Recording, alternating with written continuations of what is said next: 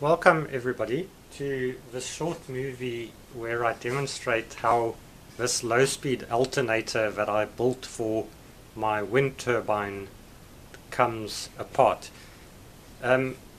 Just to show you, this is what the root of one of the wind turbine blades looks like. The machine in total has 3 blades.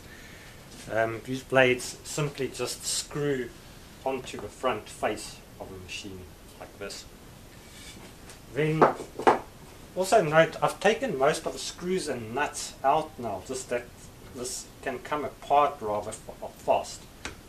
The reason why it's not all falling apart is because actually with the magnets in the 2 discs, they attract each other, and so it's sort of holding it more or less together.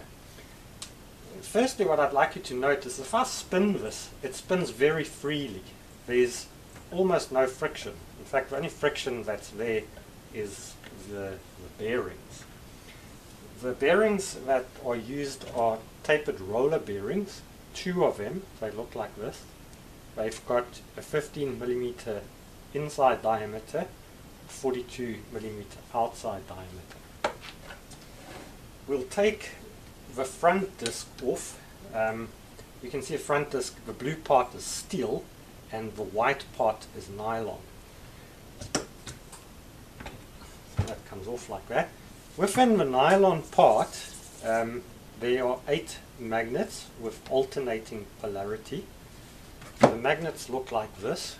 They are round, pretty powerful, and the disc here, the nylon disc, is held onto the steel with screws.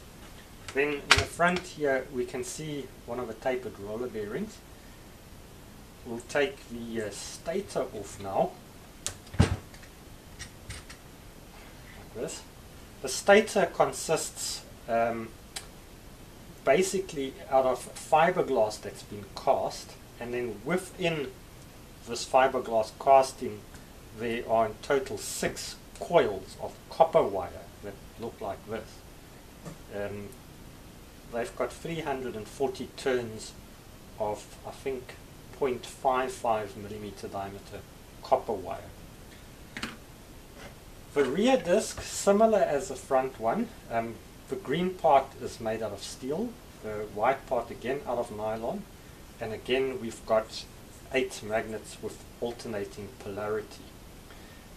Additionally, the rear disc has some slots cut into it. The reason for that is so that those slots act like a radial fan. When the machine turns, then it flings out air out of the back. Because it now sort of creates a bit of a vacuum in the back, it draws in air from the front, and it sets up this flow of air, gentle flow of air around the stator, which helps to keep it cool. So basically what we have here is 2 sets of magnets. They're attracting each other, so it's a bit tricky. 2 sets of magnets, always north and south opposing each other, so north, south, north, south. And then in between these 2 discs we've got the 6 copper coils like that. And when this now turns, then it sets up this alternating current. Obviously the machine sits on top of the wind turbine tower, and then the tail vane causes the machine to face into the wind. So the faster it turns, the greater the current that it charges the battery with. Thank you for watching.